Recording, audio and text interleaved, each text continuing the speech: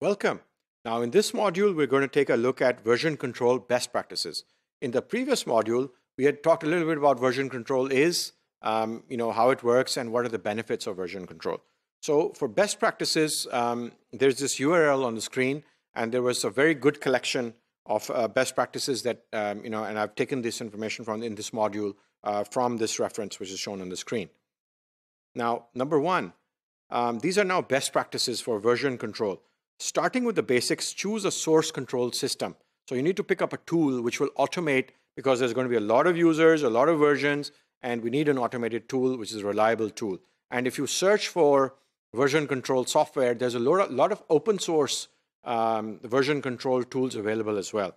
And keep your source code in source control, but not files generated and compiled from it. Okay, so keep your source code there, but not the extra files.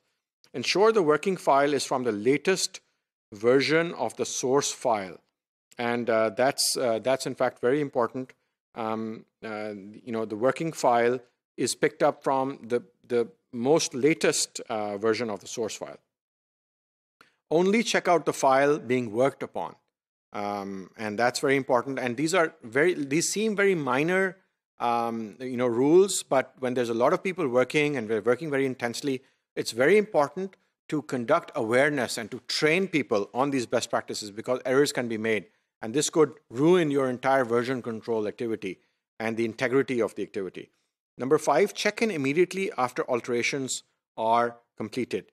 Okay, so when you've done the alteration, check in and place the software in the repository. Review every change before committing and utilize the diff function. So usually there's some additional functionality in the tool. Commit often. Every commit provides a rollback position. Okay, so there in the tool or utility, there's different capabilities to help the software developers and the users. Make extensive detailed notes in the check-in comments about why the changes were made, so that there's a trail, and you can, when you're doing a big program, you can actually forget what changes were made and why they were made. And developers must commit their own changes only. That's very, very important.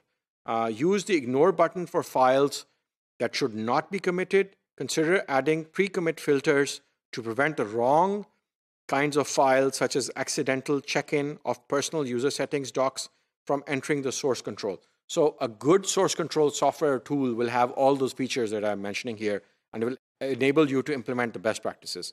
And the last one is, ensure external dependencies are added to the source control, a common problem where everything works great on the contributing developer system, but not elsewhere because they forgot to add dependent files to the system. So you always add the dependent files in the repository as well. And that's all that we have in this module.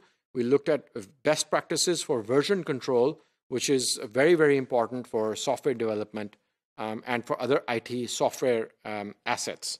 Whenever we're maintaining versions for those. Very, very critical, and you need a good tool for that. That's all that we have for this module. Thank you.